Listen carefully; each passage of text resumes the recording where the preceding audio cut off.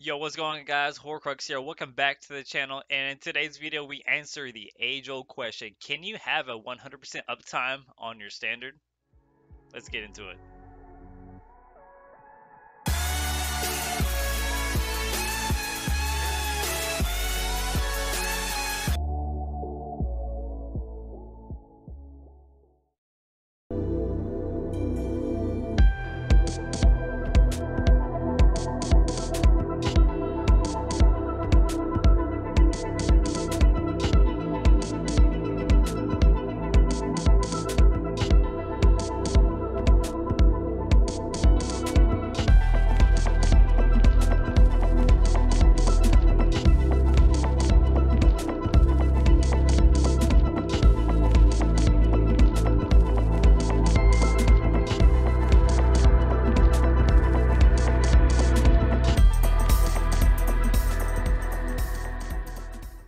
Yo, what's up, guys? Welcome back. Hopefully you enjoyed the time lapse. That took a bit of editing to do because I had absolutely no clue how to speed anything up in DaVinci. So hopefully you guys enjoyed. I will improve on that, trust me. Before we get into the bread and butter of the build, just a few things I need to mention. I'm doing a PvP top 5 series. I'll have a card to that in the top right hand corner of the screen. Yeah, over there. So please click on that if you have any submissions. I need more clips, guys. Otherwise, I'm not going to be able to do a top 5 this Friday. I'll have to do it next Friday, which isn't the end of the world. So give me kind of a chance to edit the clips and such.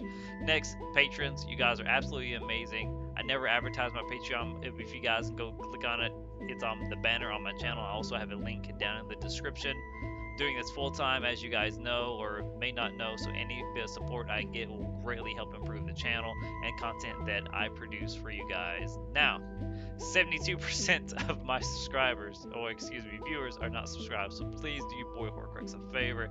Just hit that subscribe button. You don't have to enable the bell icon. You only have to like the content. You can dislike everything. Doesn't matter to me. Helps your algorithm. Just subscribe. That would really help the channel grow. Now, with all the introductions out of the way, how do we actually do this, guys? So I'm just going to toss some math out there real quick. So the shifting standard lasts for 26 seconds. You guys saw in the clip, we get our ult back every 24.5 seconds. So therefore you have 100% uptime. One of the sets I was running was Elfbane. I'm going to discuss that here in just a second. To increase the duration of that, we didn't need Elfbane apparently. So that's pretty cool. And if you don't do it with any of the sets and build that I'm running, it's very easy to do this, by the way. I'm considering making this like my main type of build. Like, honest to God, guys, it's phenomenal. We actually reduced the time between our ults by 65.6%.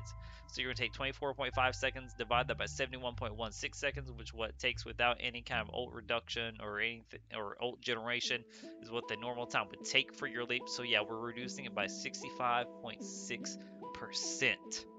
That is absolutely amazing, guys. So what are we actually doing to do this? I didn't go all out. I just wanted to see if it was possible, and it is definitely possible. And not only is it possible, but I'm actually thinking that ult generation on the DK may be the way to go. It may be the missing piece to the DK that no one has uncovered, and we may have uncovered it here on the channel, guys. To be able to get your standard back that quick with such little effort is amazing. So again, we was running Elfbane, really doesn't matter, but one set we was running, obviously Bloodspawn. This gives us the most ult generation. It's kind of the most useful monster set. It's viable in pretty much any DK build. So set number 1 we was running was Bloodspawn. Set number 2 we was running was Potentates. The 3-piece Potentates on the back bar, reducing our ultimate cost by 15%. And then the only other thing on our gear, guys, that we was running to get our ultimate back that fast was Decisive. So Decisive is actually amazing. I'm really considering running this on almost all my DK builds, at least on the back bar from now on. Like the amount of ult generation, we have 4 different instances of how you get your ult. We have a Bloodspawn proc, we have just your passive ult regeneration, we have minor and major heroism up at all times. I want to explain how we do that here in just a moment. So this has a 55% chance to generate 1 ultimate. We have 4 instances of this. So do the math. You have a probability of getting an additional 2 ultimates a second. Your normal ult regeneration will give you 3 ult per second. This gives you 2 additional, so it's 66.6% more ult regeneration just by having decisive. Okay, assuming you're running other instances of ult regeneration as well, like blood spawn and yada yada. You guys get it. So we are using some minor heroism potions, which I have discussed in my latest video. I'll leave a card up here if you guys are familiar in looking at that and some of the OP potions I use for this build. I just toss on anything in minor heroism, doesn't matter. When you pop these, you get minor heroism. It gives you 1 ultimate every 1.5 seconds. Okay? Now, you guys may be wondering, where are we getting our second source of major heroism? No, it's not Danger Trickery, because it has like a 1 in 5 chance of actually getting it. So, theoretically, viability wise, you have a 1 in 5 chance to do this, and I don't like those odds. So we go into our champion points. This is something you can proc consistently. Down in here in the ritual, last stand, when you take damage below 20% health, you gain major heroism, generating 3 ultimate every 1.5 seconds. For 9 seconds, this is on 9-second cooldown. You can have 100% uptime on this as long as you let your health drop below 20%. It is amazing. Like, this is a great passive. I'm considering specking into this on any further DK build I go. I'll let you guys know what I come up with, but this gives us major heroism. Pots gives us minor heroism. We're getting ult from blood spawn. We're getting ult reduction from potentates, and last but not least, we're getting ult regeneration from decisive. And that's pretty much it, guys. You can toss whatever else you want on this. You want to toss Hrothgar? Fuck it. It doesn't matter. You don't even need like to run Elfbane or even potentates for that matter. Just minor heroism, major heroism, and the decisive trait alone, with blood spawn obviously, gives you so much ultimate regeneration, guys.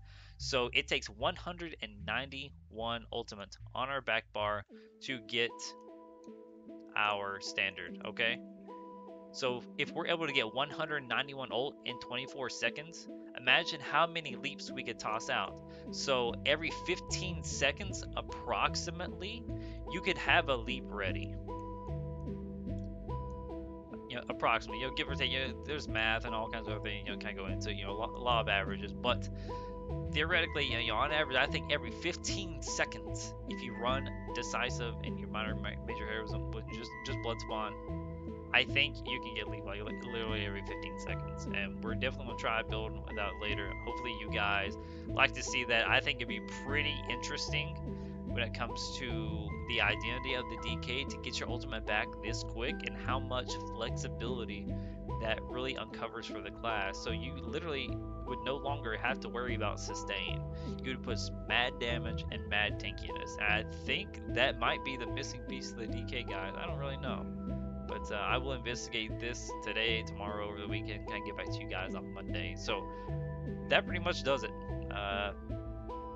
Hopefully you guys enjoyed this. I thought it was a fun little video. The editing was an absolute nightmare, but going forward, when I do things like this, I will definitely do better. And again, guys, if you're not currently subscribed, please hit the sub button. I do occasionally put out some pretty decent content for you guys. So with all that being said, have a great rest of your day, and I will see you in the next one. Peace.